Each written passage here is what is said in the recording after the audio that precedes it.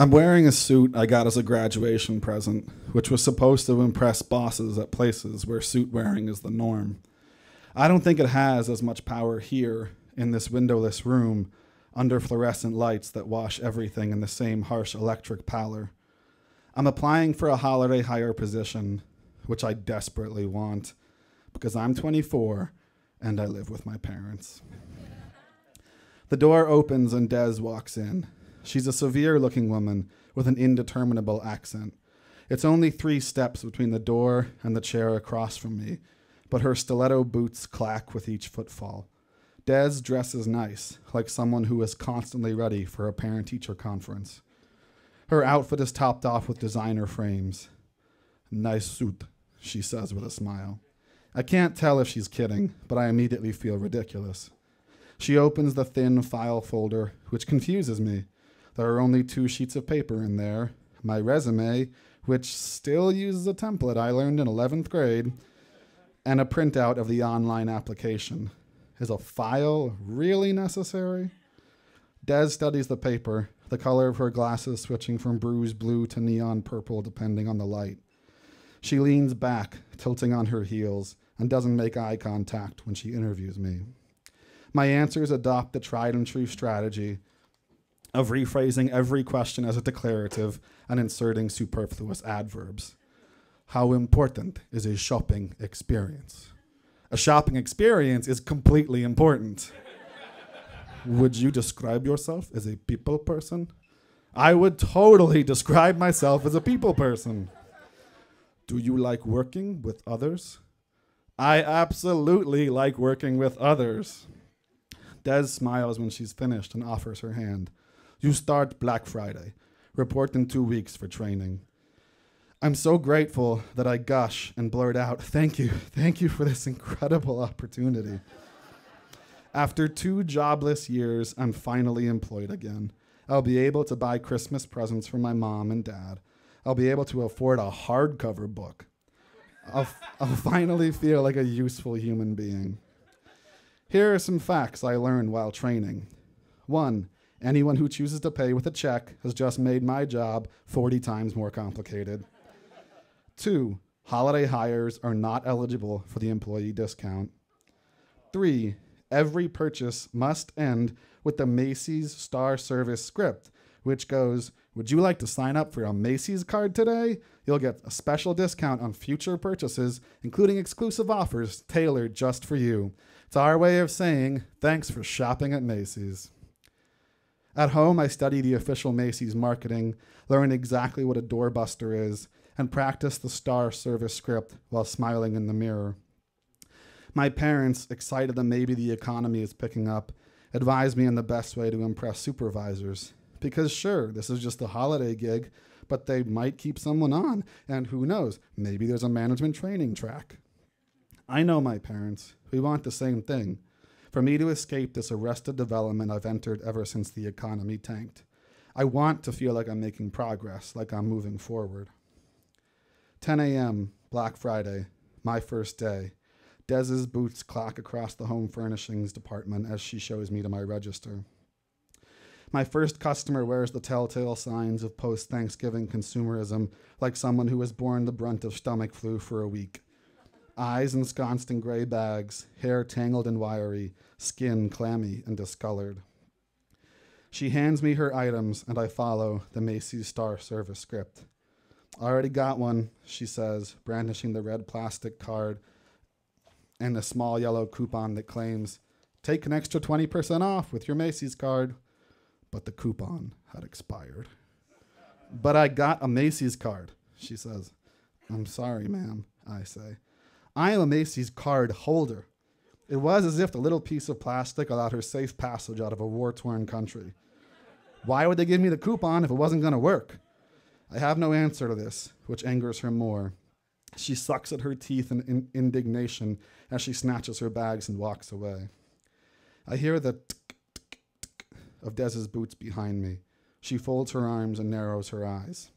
Now, what did you do wrong there? I feel like a kid caught cheating on a spelling test, and my face adopts a look of prostration. The coupon was You didn't offer her the card. She speaks like I've forgotten to check my rearview mirrors. You must always remember, no matter what the customer asks, to offer the card. But she already had. Des places a scratched and beaten plastic clipboard in front of me. On it is a paper with everyone's names. Next to those names in scarlet ink are tiny slashes. Every customer who you sign up for a card, you get a tally mark. You want these tally marks. Trust me, do not forget again. I nod as she clacks away. End of the first weekend, I'm exhausted. At home, I flop on the couch and flip on the TV. It's late, but my next shift isn't until noon the next day.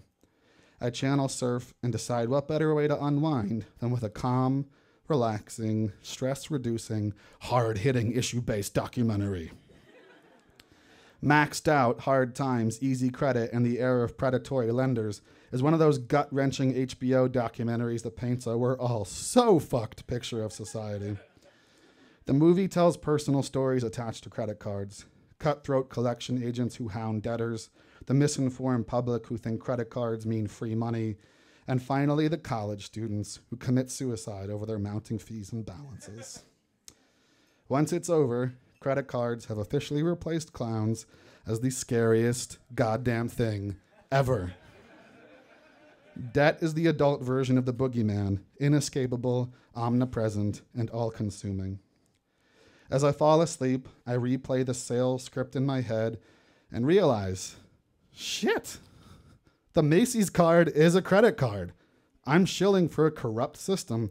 If they're the boogeyman, what does that make me? The boogeyman's wingman? The guy who tells the boogeyman that his new tribal tattoo is totally sick? The next day, I don't pitch the card. I skipped a bit about rewards and customer loyalty and throw a big grin at the customer, thrust their bag at them and say thank you, all while trying to non-verbally communicate that they need to run from this wretched place. The energy I should direct towards credit cards, I transfer my personal white whale, an item that no one ever looks at and the section never needs restocking because it's so unnecessary. The Cuisinart popcorn maker retails for $59.99, and I pitch that item like it is a miracle elixir which will provide a lifetime of memories. Every pitch segues into a Norman Rockwell sketch. Imagine the smell of fresh, hot kernels popping all soothing and rhythmic as you settled in to watch A Miracle on 34th Street. But every morning, Des calls together the department and pulls out the clipboard like Moses with his stone tablets. She says the names of the employees, followed by the number of red slashes next to their names. Annabeth, 3. Tony, 7. This guy Diego, who always wears vests, is going to get a free blender out of it. But the ultimate prize, Des reminds us, is that the person who signs up the most credit cards will be looked upon favorably for a permanent position. At lunch that day, I check my bank account. I have money, actual money. I can afford to buy off the dollar menu with wild abandon. I get my dad the wok he wants and my mom a cookie tray. There will be modest presents from me under our Christmas tree. I realize I want to keep my job. I feel like an adult. And being an adult means doing things you don't believe in, right? 2 hours left in my shift and I meet Marie, a little old lady speaking broken English, smiling sweetly if blankly at everything. I take a deep breath, swallow what is left of my dignity and principles, and do the pitch.